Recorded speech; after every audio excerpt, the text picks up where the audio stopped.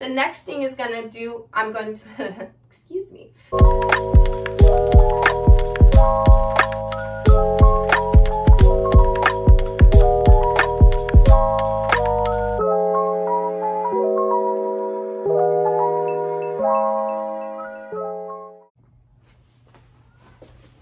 Hello, today's video is just going to be a demonstration of sterile gloving. So the first step is finding a pair of gloves that are your size, finding your right size. So for this one is the Derm nitrile powder free surgical gloves. They come in sizes 6 all the way to 9. So it's just by trial and error, you'll figure out which size is for you. My lab kit for school came with a 7.5, so that's the size I'm gonna use. You're also gonna wanna perform hand hygiene. So, you know, hand washing is very optimal, but for the purposes of this video, I'm going to be using Purell.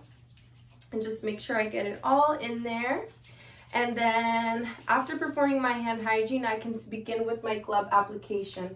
So we're going to open up this package. And then within it, this is all still not sterile until you actually get within this packaging. So you're going to open it up. And it has a right and a left side. Go ahead and come closer. And a 1-inch border that's all the way around, including here. So you are able to touch this 1-inch border from the inside to open up the packaging. But once the packaging is open, we cannot touch the inside of the glove, where the glove is within that border, or else it's now going to become contaminated.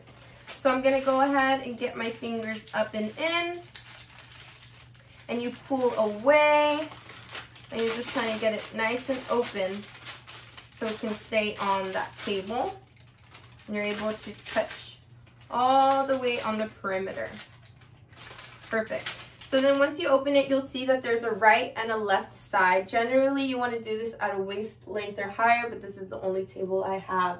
So I've identified the right and left side, and with your non-dominant hand, I'm right-handed, so my non-dominant hand is my left. I'm going to grasp the inside edge of the cuff with my fingers and kind of just pick up underneath it. So now I can use this hand to fish through. So I'm going to go ahead and go in and just make sure that it goes straight on and not to touch anything else. So now this is my sterile dominant hand. So with the glove dominant hand, we're going to slip these fingers underneath the second cuff. So we're going to repeat by going underneath and doing the same thing. So now there's an opening. I'm going to go ahead and kind of cup my fingers and slide it through. Now I have an Apple Watch on. Most likely I could take that off or just go over it. But you know, with watches and stuff like that, you risk contamination. So it's probably best to make sure that you go nice and over that watch. So now both of them are sterile. And it says the next step is to pull the glove over the non-dominant hand, which I've done. And to ensure proper fit, you can interlock fingers. So it does fit well. And you want to just make sure to maintain sterility. So with sterile gloves, you want to make sure that you don't touch the outside border, because remember, I had clean hands, meaning clean as if they were Purelled, but they were not sterile. So you don't want to touch the outside border. And another thing you don't want to do is put your hands below your waist. So you want to always keep it above, because below the waist is considered dirty or contaminated. So now we're going to go ahead and move on to the glove removal. So it says grasp the outside of one cuff with the other gloved hand without touching the wrist. So basically the opposite. So you're going to go ahead and pull off using that cuff. And then it says pulls glove off and turning it inside out and placing it in the palms of the hands. The next thing is going to do, excuse me. The next thing I'm going to do is slide my fingers underneath the gloved hand and go ahead and just pull that off.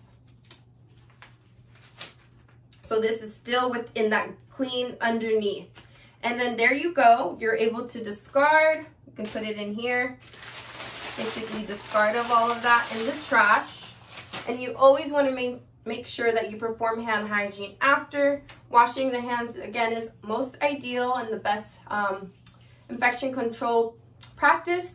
But for the purpose of this video, I am using Purell.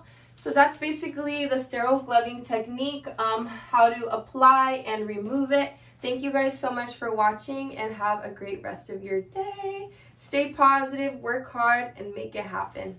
Bye, y'all.